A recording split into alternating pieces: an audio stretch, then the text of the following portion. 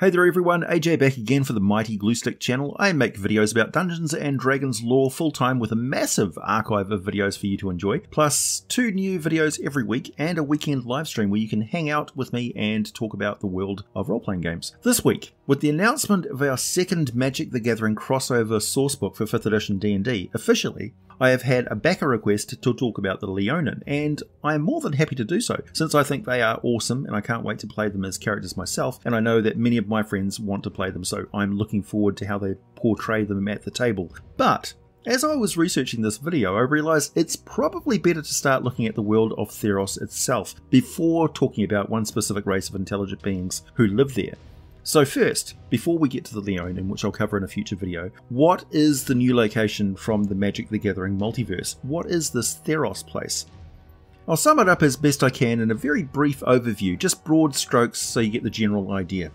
Cosmologically, starting with the way this dimension is arranged with its own mythology, there is the world of Theros. Above that is the land of night and dreams called Nyx. This is where people go when they sleep. It's the domain of the gods. It's also a unique characteristics of their gods, their powers and the creatures who serve them, that their shadows look like a fabulous nighttime starlit sky. Divine power is literally spectacular in Theros. There's no doubt about it. It's lit.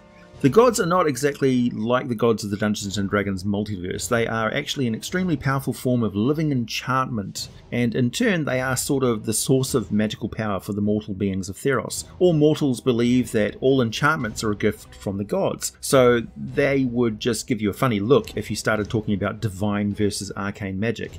They don't see them as different, per se. This is really a refreshing perspective on magic and theology in the game that I find particularly exciting to explore, and I'm looking forward to how they handle that in Theros. On Theros, it's possible to look up at the nighttime sky and see an image of one of the gods gazing down on the mortal world from their own spiritual realm. Much as is depicted in Greek myth and legend, the gods up on high looking down into the world as though the mortals are pawns in an elaborate game that they play.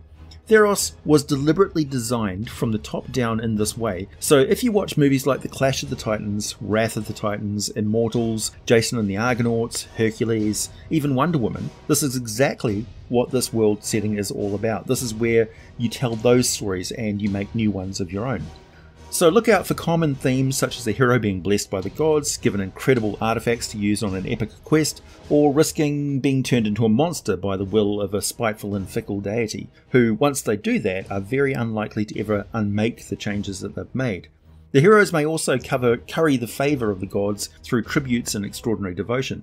Also a theme seen time and again is that of a character who lives on the mortal world but is actually a demigod, the result of a tryst between a god and a mortal. This is a pretty strong element of Greek mythology. Even historic accounts will attribute divine lineage to historic figures who accomplished extraordinary deeds. So they sort of tack on a divine lineage to beings who just did things which are too extraordinary for ordinary people to aspire to. The mortals and the gods are more closely related in Theros. That is the assumed norm in 5th edition D&D settings, so they interact more. The countless stories and the faiths of the people of this world have created a pantheon of gods that are very representative of all the important aspects of Theran life. They are very much modelled after the Greek pantheon, so they have similar moods and behaviours to mortal rulers. They exact direct divine intervention and retribution to the people of the world. For example, the legend has it that the sun god Heliod smote a city from the world by hurling a powerful sun spear named Crusaor directly at the city of Eryximanthes, casting it into the sea, so he blasted it off the face of the planet.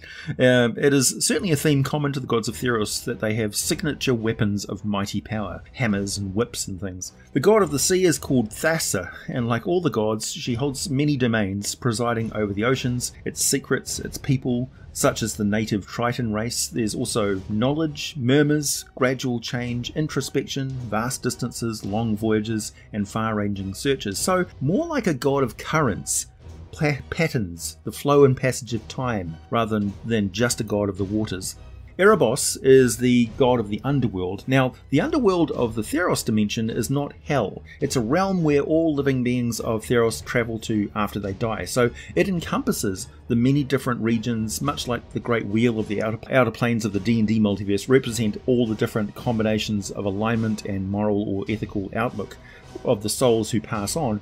Erebos has its origin story, the god Erebos has an origin story a little bit like the dualistic nature of the goddesses Selûne and Shar in the world of Toril of the Forgotten Realms D&D setting. When the sun first shone on Heliod, god of the sun, the first shadow was cast, and when Heliod saw it, he feared it and banished it with his divine power, sending it beyond the so-called rivers that ring the world, and the 5 rivers that form a boundary between Theros and its underworld, again along the same lines as the river Styx and Oceanus, to form a medium between the realms of Greek mythology. The shadow became Erebos, the god of death, and in time Erebos accepted his role, knowing that although Heliod had banished him, he would always stand behind the sun god. Erebos has dominion over death and the underworld, of course, as well as misfortune, ill fate, envy, bitterness, and a begrudging acceptance of duty or fate. He's also the Theron god of wealth, because in the end, wealth has no real value. The underworld of Theros lacks both sunlight and starlight, because the starlight comes from the realm of Nyx. So, a little history of the world in a nutshell. We have an ancient prehistory, where primal titans lurched and thundered around the world. They were horrific primal urges made flesh and blood, and were basically unchecked and terrifying. The mortals, existing on this world as best they could, were powerless to defend themselves, so turned to prayer in their hour of need, and from this intense prayer, this concentrated devotion, sprang the gods themselves. Imbued with incredible power by the faith of the mortals, the gods sealed the titans away in the underworld. Clothis, the god of fate, volunteered to act as jailer and sequestered herself in the underworld for eternity. While Erebos rules this realm beyond death, it was Clothis who acted as an eternal seal, ensuring the titans remained trapped. So very much like Greek mythology. Skipping ahead, we come to the next era where the servants of law and order, the divine archons, decided to take over the world of Theros and rule it with a squeaky clean but iron fist. And the local mortals were mostly not very happy about it, because the archons went way overboard on the lawful side of lawful good. Helping them to enforce their will on the people were a lion humanoid race called the Leonin, who are, well, they're honourable and fierce, and thought that since the Archons were part of the forces of law and order in their multiverse, they were clearly on the right side of things, and all the complaints from the other mortal races was just a bunch of whining because they were naughty little rascals who kept expecting to get let off the hook for all their naughtiness. Well, the Leonin were turning a blind eye to a lot of pain and suffering that the other mortal races were going through for real, and they got so bad that the mortals did the only thing left of them. They prayed to the ancient gods who had sealed away the dreaded titans and were just sort of lazing around and soaking up their worship. And the first time they feared for their very existence, they prayed hard, and that kind of desperate prayers resonate in the great beyond, and hey presto, they actually managed to get the gods to take pity on them and grant them the power to take back their freedom. Now we zoom into the location I think will get the most focus in this new sourcebook, the former empire of the immortal archon named Agnomachos. For generations he used his Leonin army to carve out his empire of strict tyrannical rule, until one day, 2 humans, 2 soldiers, Canias and Tiro, joined by their love for one another and for freedom, rose to challenge him. The people rallied to their cause and Agnomachos was defeated. Canias and Tiro are based on the Athenian lovers from history, Harmodius and Aristogaton, known as the Tyrannocides, who assassinated the Athenian tyrant Hipparchus in 514 BC. The legend says that, the legend on Theros says that the god Ipara granted humans magic to help them overthrow the Archon and cast out his Leonin guard, and the humans then created 4 great polis or city-states, and the one the 2 lovers were from is called Miletus, and I think that's where the sourcebook will focus its attention. I could be wrong. The other polis are Akros, carved into a mountain and home to the most fierce warriors on the planet, dedicated to bringing safety and justice to the world beyond their mountain polis. The imposing clifftop fortress of Akros lies at the centre of a network of outposts that serve to protect the rest of Theros, very much like the signal fires between Gondor and Rohan in The Lord of the Rings, but a lot more active. Akros is essentially Sparta, so it's a reenactment of, it's a fantasy version of Sparta. The current rulers are King Anax and Queen Cymede. Notable landmarks are the massive stone structure leading into Akros called the Faragax Bridge, and the many tiers of the central fortress called the Colophon, home to the royals, and there is this place called One-Eyed Pass, home to a crapload of Cyclops, and the Phoberos Badlands occupied by marauding Leonin, flesh-eating minotaurs and fire-breathing dragons. Because this is D&D, there has to be dragons. But being what we call points of light world setting, the population is relatively small and there are only 3 polis left. The next is the green lands of Setessa. Setessa is an isolated polis surrounded by concentric rings of forest. It's fiercely independent and its inhabitants form very strong bonds with each other and their deep connection to the veneration of nature.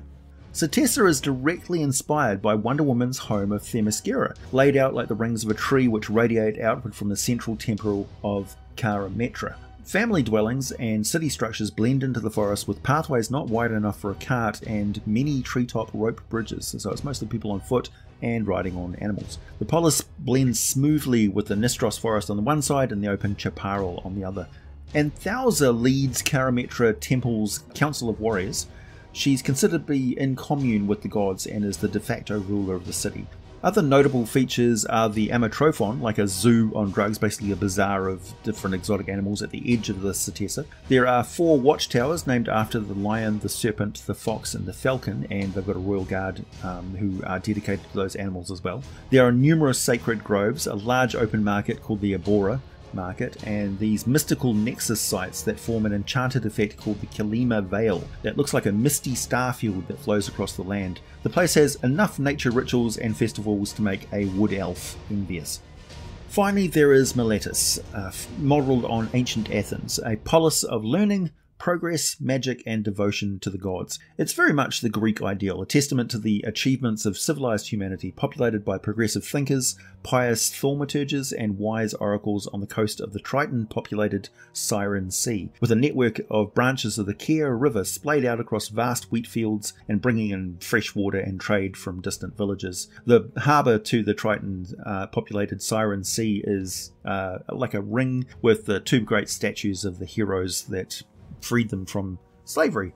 Miletus was born from the defeat of tyranny, and to this day it retains a spirit of the triumph of free thought over brutish force. Miletans pride themselves on their great temples to the gods, their thaumaturgical academy, great works of architecture such as the legendary Decatha Academy of Mages and Philosophers, and their reverent army. The 12, a council of philosophers headed by Pyrrhus Sophia, serves as the ruling body of Miletus. As mentioned, there are other plays, but they are no more, smote by the gods like Araxmenthes and Olantis, and there's Olantis, basically, that's Atlantis. And there are many small plays, some of humans, some not, such as the necropolises of Aspodel and Eudunus, which is, they house great numbers of undead, and the Minotaur polis of Scophos, with its many temples to the god of slaughter. Beyond these bastions of civilization, or savagery, Theros is a world of mystery, magic, and monsters. It's a plane where barbaric, cave-dwelling minotaurs descend on wayward travellers, giants stalk the land, drawing strength from the terrain on which they tread. At sea, massive krakens prowl its depths, and sirens lure sailors to their demise. Also, the Archons are still out there, bitter and seething at the injustice and dishonour they feel was done to them by the ungrateful mortals who overthrew them. Satyrs, centaurs, dryads, minotaurs, cyclops, giants, beasts, hydras, serpents, dragons, gorgons, merfolk, basilisks, chimeras, harpies, hags, lamias, pegasi, phoenixes, sphinxes, sirens and manticores, all the wondrous forms of the returned and corrupted dead, so spirits, demons, ghosts, zombies. The stage is set.